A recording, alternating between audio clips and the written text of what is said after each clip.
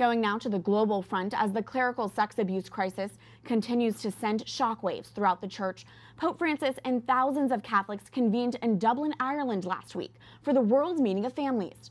The major international event is held every 3 years, bringing together families from across the world to celebrate, pray, and reflect upon the central importance of marriage and the family as the cornerstone of our lives, society, and the church. It featured many talks and panels on the subject, and now we're joined by one married couple who spoke on the importance of mothers and fathers.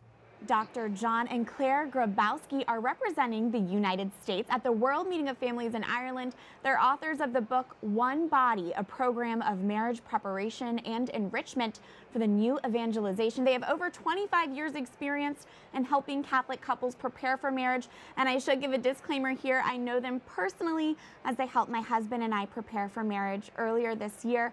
John and Claire, it's good to see you. Thank you, Catherine. It's great to be here with you. Your talk at the World Meeting of Families was on why mothers and fathers matter in Amoris Laetitia. What were your main points?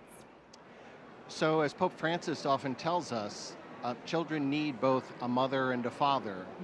Each sex has distinctive gifts that they bring to those vocations. Only men can be fathers, only women can be mothers. At the same time, there needs to be a certain amount of flexibility of roles within a family based on individual personalities and culture. Are motherhood and fatherhood valued in today's culture anymore? Well, when people start thinking that you can raise children with just one parent versus a mother and a father, or two parents of the same sex instead of a mother and a father, then yes, they are devaluing the vocation of mother and fatherhood. The legalization of no-fault divorce followed the introduction of the birth control pill in the United States. John, you are a professor of theology at the Catholic University of America. From your point of view, what impact did the sexual revolution have specifically on the family?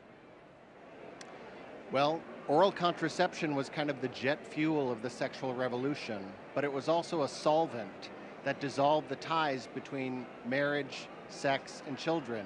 It used to be that people would get married, they would sexually consummate their marriage, and that would enable them to receive the gift of a child. What contraception said is you can separate those things. You can have sex without a fear of a child, without the need to get married. And with assisted reproductive technologies, now you don't need to be married or to have sex in order to have children. That's been a catastrophe for our families. I think the crisis that we're seeing in the church right now of the sexual abuse scandal is itself the fruit of a deeper crisis of the family produced by the sexual revolution. I mentioned that you two have spent over 25 years in marriage preparation, and you've written a book about a marriage preparation, One Body. How do you think parishes can and should better equip Catholic couples preparing for marriage so that they do fully understand the Church's teaching on life? And for Catholics watching who don't think they're getting that kind of preparation from their parish, what kind of tools do you recommend for them? Well, I think, to borrow a line from St. John Paul II, who's quoting Jesus in the Gospel, we need to put out into the deep.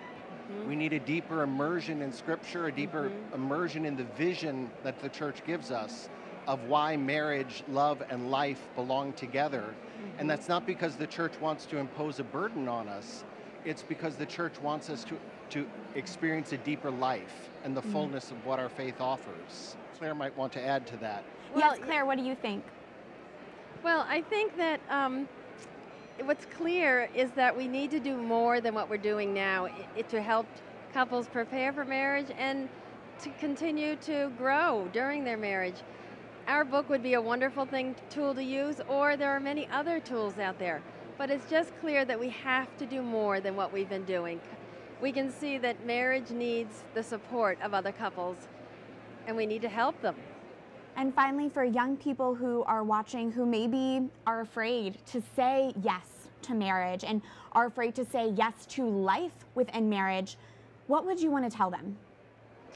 Well, it's interesting because I met a young couple when we were on a bus tour here in Ireland last week, and I asked them if they were married, and their first response was, no, we've been together for 5 years, but it's too expensive. We can't afford marriage.